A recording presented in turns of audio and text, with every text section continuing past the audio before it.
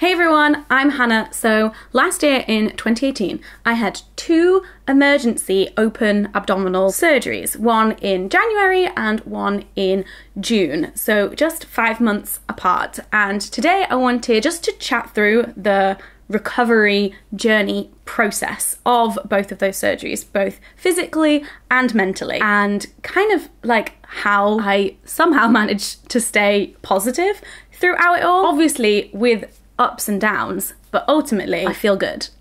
And this video is sponsored by Olay and their Face Anything campaign, which I kind of thought was perfect for this topic. Oh my goodness. From last year, everything that I went through last year, it genuinely made me realize how capable I am in mind and in body. It's like how amazing, how amazing this like fleshy vessel that I go about the world in is. And it really has made me realize that I can face anything. Like if I can go through 2018, then I can really face anything. I want to start with just saying that recovery is different for everyone. This is just going to be my experience of like what happened at what stage and how that whole recovery process was for me. But it was such a unique experience, and everyone recovers from surgery differently, from trauma, from illness. So this is me, basically. And the other thing that it's important to note, and this was something that was so crucial for me to realize when I was in recovery to kind of help with my mental state, which is that recovery isn't like uphill trajectory like all of the time. It isn't like this linear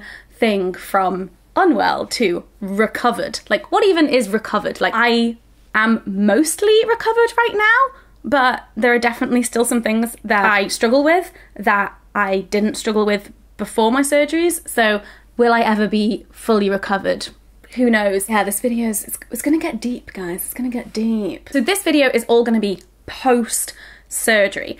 However, I've never really properly delved into my physical and mental state of being before surgery when I was really, really ill. And I don't really want to get into it in this video. It's kind of heavy, but I wrote about it in Scarlett Curtis's new anthology about mental health, It's Not Okay to Feel Blue and Other Lies. So I wrote a section for this book which is about pretty much the darkest moment of my life, and that's out now if you want to get it and if you want to delve into that. But this video is going to be more positive generally, and about that experience post-surgery, because basically I was super ill and then I had my colon removed and I now have a stoma bag, and basically I woke up from that surgery in a different kind of pain because I'd just had my body sliced open, but mentally I just felt alive and awake again. That doesn't mean to say I was suddenly a-okay and just like, oh my god, great, I have a stoma bag now, yeah! But I didn't feel ill anymore. So I think like the first thing in my recovery was just being grateful. Grateful that the surgery went well,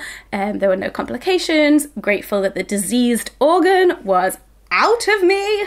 Big con diseased colon. That doesn't mean to say it was hard. There were like ups and downs in hospital before I was discharged. I had days where I was just like, this is amazing, I'm not ill anymore. And then I had days where I was just exhausted and tired and in so much pain. And I remember Dan calling me and I had no voice because I was just so weak and tired, like I couldn't talk. And I got so upset that I couldn't talk to my boyfriend on the phone that I just burst into tears. I felt useless. And then like the next day I felt amazing. So it was just really swings and roundabouts, and basically this whole story of like the months and the years after is a lot of swings and roundabouts, a lot of silver linings, a lot of ups and downs. So the recovery from my 2 surgeries was very different. Surgery 1, because I was so ill and hadn't really eaten, like I was just like on death's door before that surgery, it meant that the recovery from that was really slow. And then when I had my emergency surgery in June, so I was 5 months post-op from the first one, and I was like good, I was like living life. There was definitely still things that I couldn't do and I was still quite weak, but I was feeling amazing and I was like being able to actively do things. And then that second surgery really took a knock for me, mentally more than physically. Physically, it was much easier to recover from that second surgery because I already had a level of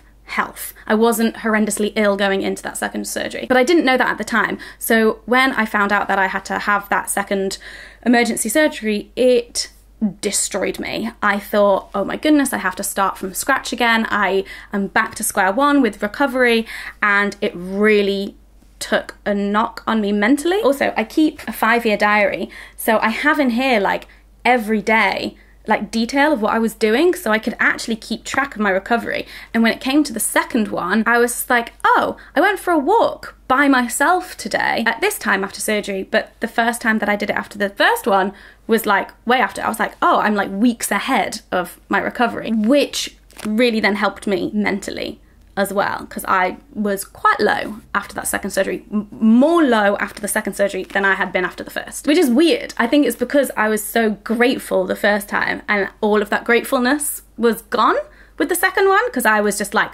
really? Why? Why? How do I deserve this? I actually found in here, which is quite interesting. So I had my first surgery on the 14th of January. I was then discharged from hospital on the 26th of January, and then in here I've got on February the 16th, walked outside by myself, got a mani-pedi. Before that I was going outside, but with other people, because I had to hold on to them to walk, and I couldn't walk really long distances. The day after this was the day that I got my walking stick, so that gave me loads more independence, so I could actually like walk further, get on public transport by myself. You know, it's the big enough thing, walked outside by myself, that it went in the diary. Over a month after having the surgery was the first time that I could walk outside by myself, and that's wild for such a long time. But the second time round it was much faster.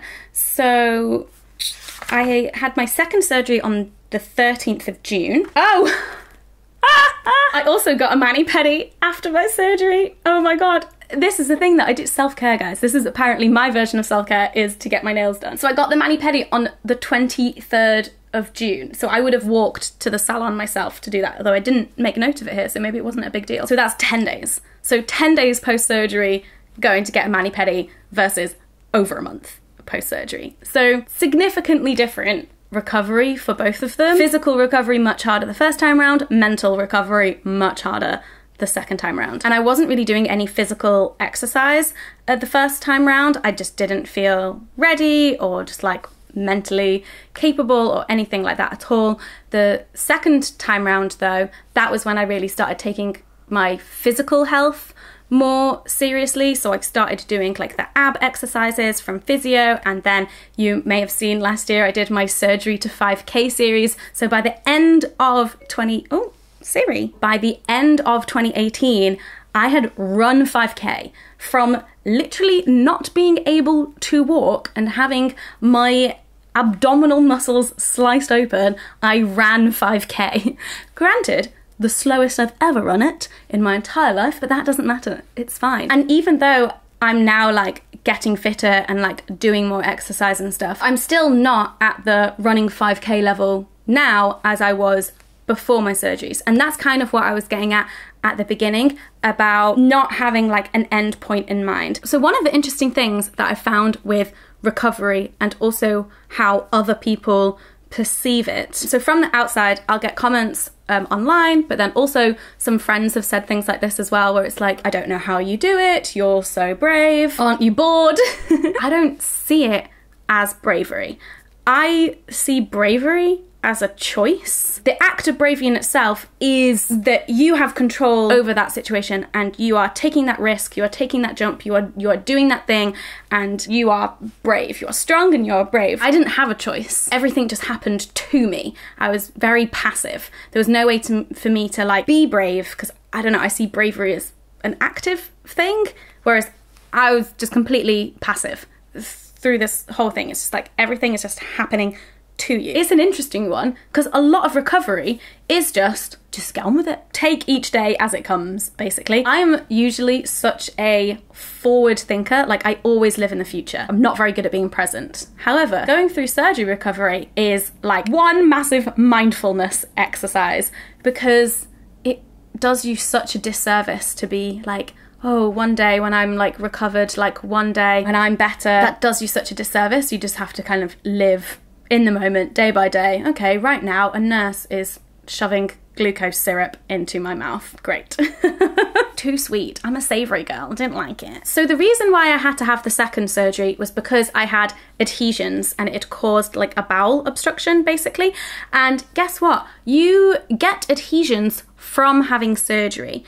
So the doctors told me this and I was like, wait, what? I got adhesions from the first surgery I had and now you're going to get rid of my adhesions by another surgery. And that really made me spiral a bit, and this is kind of why my mental health wasn't as good the second time round, because I was just thinking like, well, this could happen again. For that second surgery, I woke up in pain Monday morning and I had surgery on Wednesday. It was that quick. Like the day before, the Sunday before, I was fine. Like no signs of anything. It just came on so suddenly, and 2 days later, I was being wheeled into the operating theatre. And I think that really scared me because I was like, well, this could just happen anytime now. Like, how am I supposed to live my life? How am I supposed to make any plans if this could just happen again? And I remember speaking to like the doctors and nurses about this because I was just like, well, what's the point? Like, what is the point at all? And they had to kind of reassure me of like, one, it's really rare. I just got very unlucky. They also were just like, you can't live like that.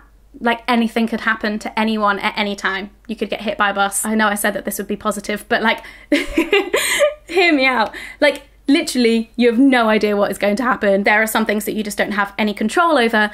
And so instead, focus on the things that you do have control over, which is what you do with your time right now. I understand that now, like I'm totally like on board with that now. But when they were saying it to me in the hospital, it didn't quite click. I hope this isn't too much of a downer. What I'm saying is live life. You know, worry about the things that you can control instead of worrying about the things that you can't control. That's my philosophy now, although, well, I try. But yeah, if stuff goes wrong, you just have to face it as it happens. And speaking of facing anything, like I said at the beginning, this video is sponsored by Olay and their Face Anything campaign. The campaign is all about supporting and championing all sorts of people from all different walks of life who are breaking boundaries, fighting for change, and facing adversity. Olay wants to help you feel your most confident so you can face anything that life sends your way. And boy, does life send things your way sometimes. I've been using the Olay Regenerist Whip, which is a moisturizer, and I've basically just been using it